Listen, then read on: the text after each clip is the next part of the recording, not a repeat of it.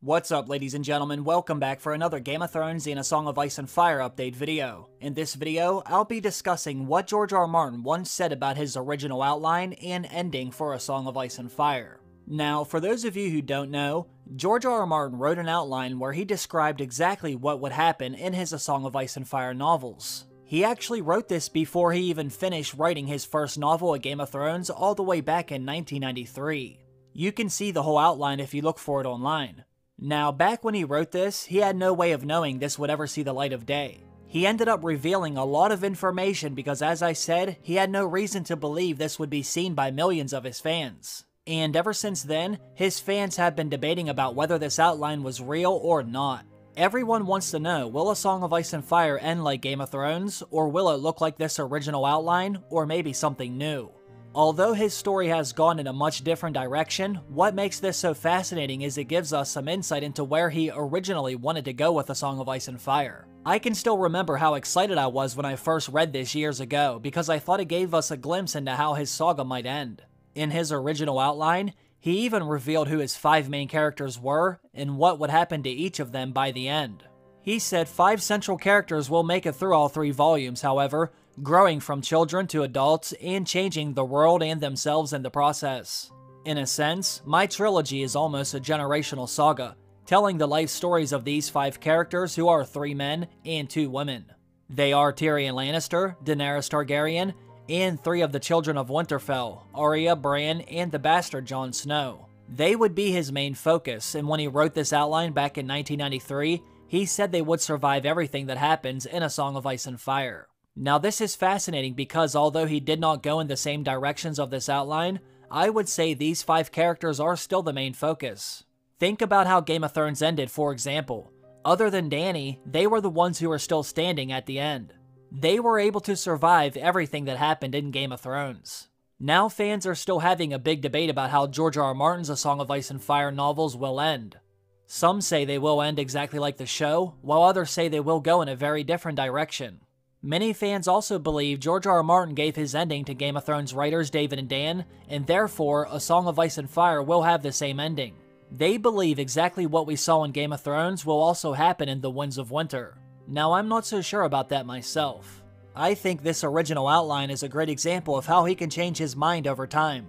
Now I want you to see what George said about the original outline. He did admit that it was real, and he was angry when it leaked online, but then he gave us some great insight into how he actually writes, and I believe it can help us understand how he might end A Song of Ice and Fire. Now, before I show you what he actually said, I have to let all of you know about this amazing new offer. I'd like to thank the sponsor of today's video, Bespoke Post. Bespoke Post is a monthly membership club delivering a box of awesome top-shelf goods from under-the-radar brands. It's not only free to join, but you can also skip a month or cancel anytime.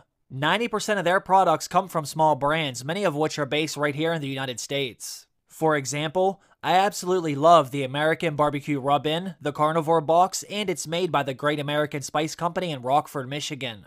Now, every month, Bespoke Post introduces their members to cool new products including outdoor gear, barware, home and kitchen goods, clothing, and even live oysters. That's based on a preference quiz you fill out yourself. Every box of awesome has around $70 worth of goods inside, but costs you only a fraction of that, and you can even review your boxes before they ship. You have the option to keep it, swap it for a different box, or skip the month entirely with no charge, so you only pay for the stuff you want.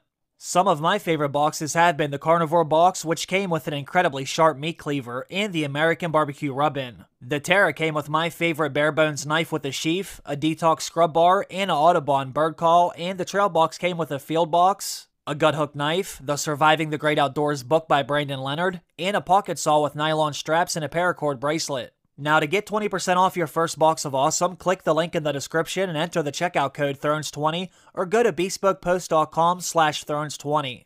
You don't want to miss out on this amazing offer. Once again, I have to thank Bespoke Post for sponsoring today's video. Alright, now let's have a look at what George R.R. Martin said about the original outline, as well as his insight into how he's writing the story. He said, "I began writing these novels back in 1991, but I ended up setting them aside to go work in television. I started writing them again in 1994. You know, up until then in my career as a writer, I'd always written the entire novel first before I opted for sale. I will admit that it's unusual. Most writers do chapters and an outline. They write a few chapters, they outline the rest, and then they'll give that to the publisher to basically see if they want it. As some of you may have noticed, I'm not good with deadlines, and I'm not good with outlines either. So with Fever Dream and Armageddon Rag, and with Dying of the Light and all my novels, I wrote the entire thing first without writing an outline. I didn't do chapters and outlines. I sat down, I wrote a whole book, and I sent it to my agent and said, look, here's a whole book and it's already done. That way I did not have to worry about deadlines and it was finished before it even went onto the market. And that always worked well for me. And my initial thought was to do A Song of Ice and Fire the same way. But what happened was in 1994, when I started writing them again, I felt very enthused about it. And I said, I do want to write these Game of Thrones books next, but I was still in Hollywood, and I just lost all this groundwork on the show Doorways. I was still stuck in this phase where the studios and networks wanted to work with me. They were giving me offers about writing movies and other shows. And I eventually did do some of those, and I thought, oh god, I gotta set this Game of Thrones book aside again.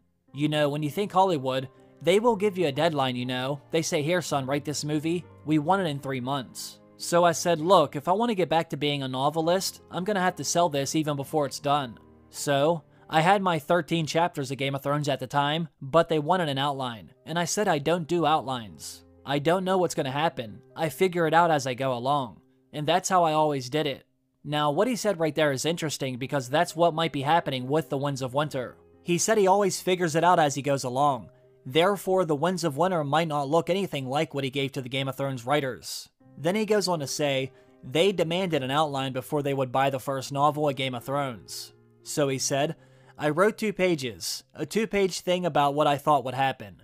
It'll be a trilogy. It'll be 3 books, A Game of Thrones, A Dance with Dragons, and The Winds of Winter. Those were the 3 window titles. And, it'll be 3 books and this'll happen and this'll happen and this'll happen. And I was making shit up. And I had thought that outline was long forgotten because of course the books did sell. They sold for enough money that I didn't have to take any more Hollywood games. So that's when I decided I'm gonna write these books. And after a while, I basically disregarded the outline. My characters took me off in entirely different directions, so for 20 years, I'd forgotten about the outline even existing. That was until someone at HarperCollins released it after they got a new office building. They didn't even ask me if they could release it.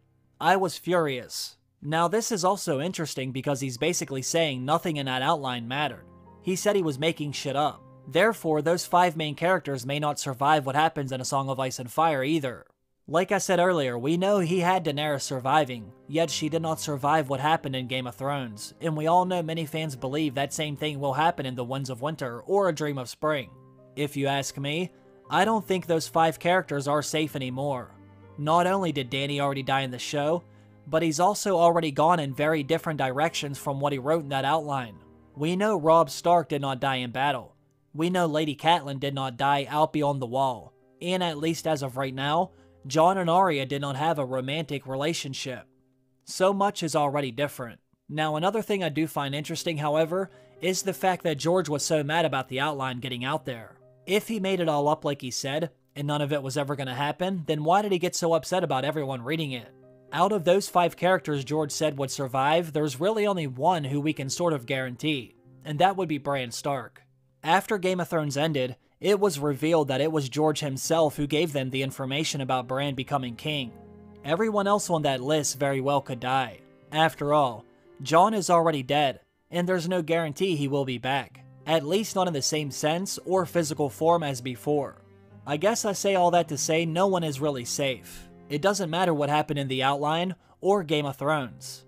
He said he figures things out as he writes, and as we all know, he's been writing The Winds of Winter for a very long time. It has been over a decade since he had that sit down with David and Dan, when he gave them some information about his ending. Think about it like this, how likely is all that to have remained the same after so much time has gone by? I would guarantee he's done rewrite after rewrite since then, and that's why we still don't have The Winds of Winter. He still hasn't figured out how he will end things himself. Now we can make some educated guesses, but at the end of the day, none of us really know what will happen when it's all said and done. What happened in Game of Thrones might not matter, and what he wrote in that outline might not matter either. However, with that being said, feel free to let me know what you believe. Do any of you believe those 5 characters will still survive? How many of you think Game of Thrones and A Song of Ice and Fire will have the same ending? Or do you think we will see something entirely new and fresh? Leave your thoughts down below. As always, I have to thank all of you for watching another video. I hope you have a great day. I will see you again very soon. Bye.